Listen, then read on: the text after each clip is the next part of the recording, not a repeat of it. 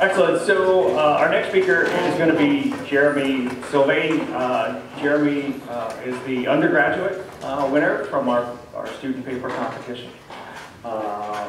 And Jeremy's going to talk about modeling injuries in the NHL. Originally from Arundel, Maine, he's an economics major and a minor in statistics at St. Lawrence University. And I know the dean said that we were going to keep the judges anonymous, but putting them on the program kind of nixed that.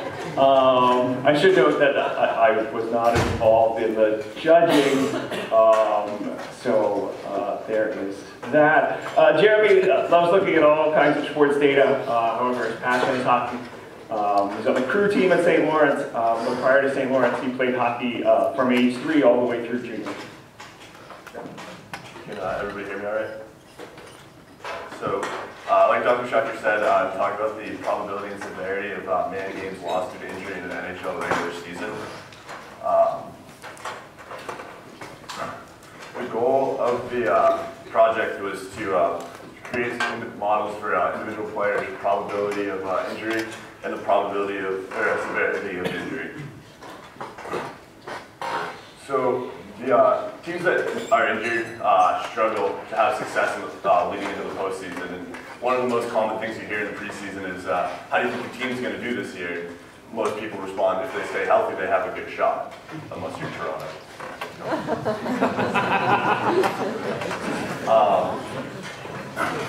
So the amount of time missed due to injuries impacts management decisions on who they want to call up from the AHL or line shifts on who they want to put into fill a gap.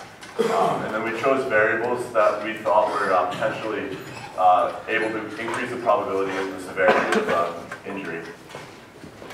So just a little background information. In 2016 and 17 season, the correlation between the percent cap hit of an injured player and the points per game lost was negative 0.31. So the more you have, the more cap hit you lose due to an injury, it's going to decrease your points per game. And in the same season, Vancouver, Winnipeg, and Buffalo all missed the playoffs, and they were the 3 most injured teams in the league, whereas Toronto, St. Louis, Washington, and Calgary, thank you, Calgary all made the playoffs, and St. Louis and Washington both moved on, but we don't know what Washington's going to do tonight.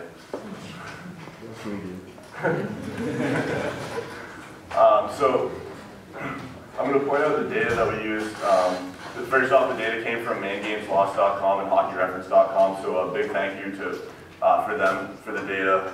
Very useful, and I wouldn't have been able to do the project without it.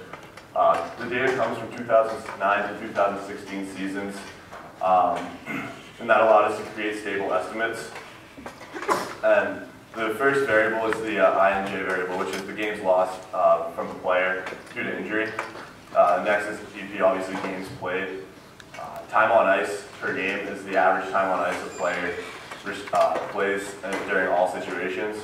Hits per game is the number of hits a player gives divided by the number of games he played. Blocks per game is the shots a player blocks divided by games played also. The player's age is the player's age as of January 1st of each season, and that's in days, and then we divide it by 365 to give our age in days estimate, their age, and then we squared the age term because we think that a player's career trajectory is quadratic, where they start off, they have really low production in their first couple of years of their career, and then as they get older, their production increases, and then towards the end of their career, it decreases a little, and we tried to model that in their age as well. This is an example. I used Bobby Ryan, figuring I was in Ottawa. I tried to use Carlson, but the guy doesn't get hurt, so.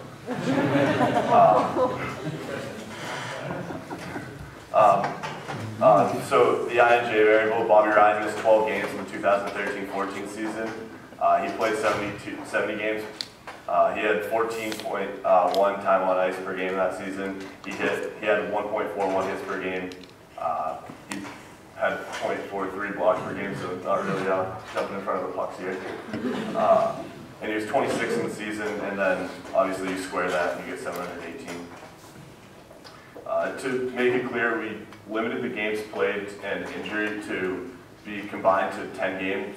So if you had, so as long as you had a combination to equal 10 games, you were gonna be in the data set, and we felt that that would, if they had less than 10, that was going to be, they weren't gonna see the rigors of an NHL season.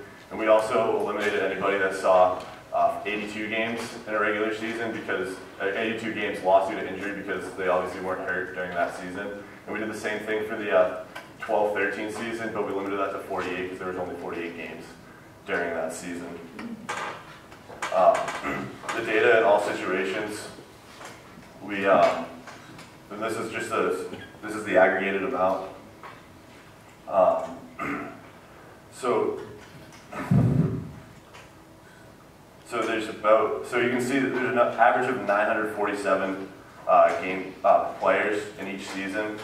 And then you can see that in the 2012-13 season, for the percentage of players injured, that's 13.6, where the average across all 7 seasons was 20.2, so it's definitely lower.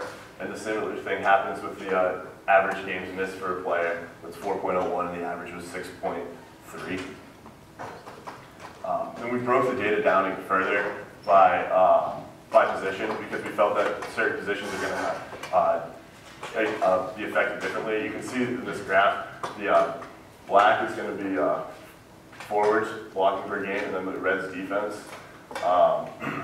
So you can see that defense are going to block significantly higher amount of shots, and then probably down here in the corner still jumping in front of the puck. Ovechkin's not on the map because he can't get back into the defensive zone. So the analysis is that we used hits per game and blocks per game as collision variables, because we thought that you are colliding with a puck or a player, that's going to increase your probability and severity of injury. And then we use time on ice because it increases your exposure to being injured while you're out there on the ice. And then to account for susceptibility, we included age, and like I said, we used age squared to try to model the quadratic predicted career trajectory. So these are the models. Like I said, we used the model to predict player probability and player injury probability, and then injury severity. And we broke these down by position and by season. And what I put on the model is the all seasons. So it's an aggregate of all 7 seasons we used in the study. First off is the injury probability model. We use a binary response variable. So the injury prob variable is 1 if the INJ variable I discussed earlier was greater than 0. So it's predicting the probability of injury in each season. And then the models run by position and defense, or by forward and defense. You don't break it out in between wings and centers. The injury severity model models the average games, or the predicted games lost due to injury based on the same factors. It's based on a Poisson distribution. So the response has a logarithmic function, and like the probability model is run for each position and by season again. So we fit the models for each season. We report the results by position and by season, and then the full results are on my poster if you want to come take a look at that after. So the first, the injury probability for forwards. The time on ice was a significant factor in predicting the probability of injury across all seasons. Hits per game, age, and age squared all had significance in some seasons, and the number behind the variable is the number of seasons that it was significant. And then time on ice per game, age, and age squared were significant in the all models. I just want to note that blocks per game was not significant in any of the models for this, for the forwards. Next is the defense. Time on ice per game was significant in each season except for 2012 and 13. The hits per game and age squared were similar to the forward model, and where it was significant in those respective seasons. And then time on ice, hits per game, age, and age squared were all significant in the all seasons model, and then similarly blocks per game is not significant in predicting the probability of injury as well. So for the injury severity model for the forwards, age and age squared were significant in each season. Time on ice per game was significant in 6 seasons, so same with hits per game and blocks per game was significant in 5 seasons in predicting the severity of an injury. And all variables were significant in the all seasons model. So age and age squared for the severity model for defense were similarly were significant in each season. Time on ice per game, hits per game, and blocks per game were significant in some seasons. And then everything except for blocks per game was significant in the all seasons model for the severity model for defense. So we did the application for the Ottawa Senators for the 2016-17 season. So we fit what we did for the simulation is we fit the all seasons model. We applied the model to each Ottawa Senator and predicted the injury probability and injury severity. And then we stored the total man games lost. And then we ran this simulation for 1,000 times.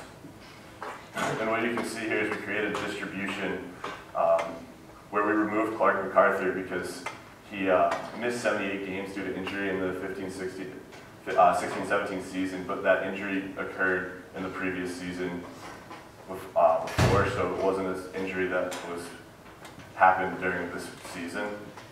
The red line up here is the actual man games lost, which was, I believe, with removing Clark MacArthur was 133. And then our predicted model had 98.5 man games lost due to injury. So the above models, what we accomplished was we laid the groundwork for future study in NHL injuries. Time on ice was the most significant factor in predicting the probability of an injury, where age and age squared were the most important factors in predicting the severity of an injury. And we came across a couple issues, and one of them is players who block shots are good at blocking shots. So what that means is that the players that are going to jump in front of the puck are using the padded areas, so they're mitigating their probability of getting injured due to a block shot. They're more likely to be injured seeing an errant puck in front of the net, like Logan Couture did in the playoffs. And hitters are braced for the hit. So if you're going to initiate a hit, you're ready to take that hit rather than an unsuspecting forward who's going to get lined up by Dustin Byfuglien and just get melee. So potential out would be the frequency of being hit. That's a stat that could be incorporated into increasing the probability or severity of injury. Special teams, like I said, we didn't differentiate between situations. So probability might increase if you're going to be on the penalty kill, where you're seeing more shots being taken toward you.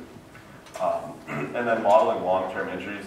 There's several players in some cases throughout seasons where they miss upwards of 65 games each season, and that really disrupts the distribution of injuries, where most players see 5 to 10 games missed due to an injury, and then you have the players that are seeing 60 to 70 games lost due to an injury. So like I said, with the larger injuries, it disrupts the distribution. So looking forward, we might use a mixture distribution where we can try to evenly simulate lower end frequency injuries, and then also the higher end frequency of injuries. And then special teams play would be definitely something to look at because the forward that's on the penalty kill might be at risk of getting injured more than they are if they're on a regular strength, an even strength situation. And then finally, are players injury prone or are they just unlucky? So look at across all seasons and see if they see how many players get injured in that season, and then see if there's certain players within each data set that are going to be, that reoccur commonly, to see if they're injury prone or if they're just unlucky and missing a high frequency of games in each season. So thank you for listening.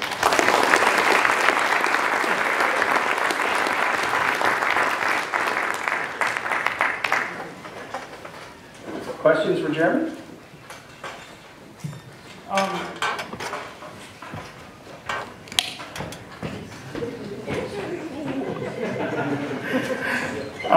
work in health and safety, and one of the things we look at are pre-existing conditions and reoccurrences. So any thoughts about incorporating that into your model? Yeah, absolutely. We definitely looked at trying to reincorporate pre-existing injuries. I mean, the big one is concussions now. I mean, Crosby is under protocol, and I mean, he said yesterday when we started practicing, I know my body, I've done this several times now. And you'd want to try to incorporate that into a model to see, all right, is it another head injury? How long is he going to be out for a longer time, or if it's a reoccurring knee injury or something? That would definitely be something that would be crucial to predicting the probability of a length of injury. Just a quick question. I wonder if you had any model performance statistics. Did you do a training and test set? How accurate was the model in actually predicting default and then the severity? That's what, I think that's what we looked at with, we used the data set from we used our data set from 2009 to 16 to build our model. And then this was the 16-17 Ottawa Senators roster that we used to see how well it performed when we looked at a completely different data set from what the model was built off of. Okay, so were there any accuracy statistics? No. Or is there prediction? Okay. No. Question. Did you think about moving out the right here? Just because it's back to the No, we didn't look at it. We just kind of wanted to get the most stable estimates we could. So the strike here, where they were different, they still had valuable statistics in losing games due to injury. It might be something to look at to run the models again. Well, the time on ice is so important. That's running over a season. You're playing a short season. I think that could be Right. Yeah. I think you said that you removed the long-term injuries, the Clark MacArthur's and the, I guess, like Chris Pronger, technically. Right. Did you take out players, I guess, at the end of their career who are quote-unquote injured but probably not coming back because it's just a convenient excuse for the coach to take a veteran out of the lineup? Right, Chris Neal, maybe?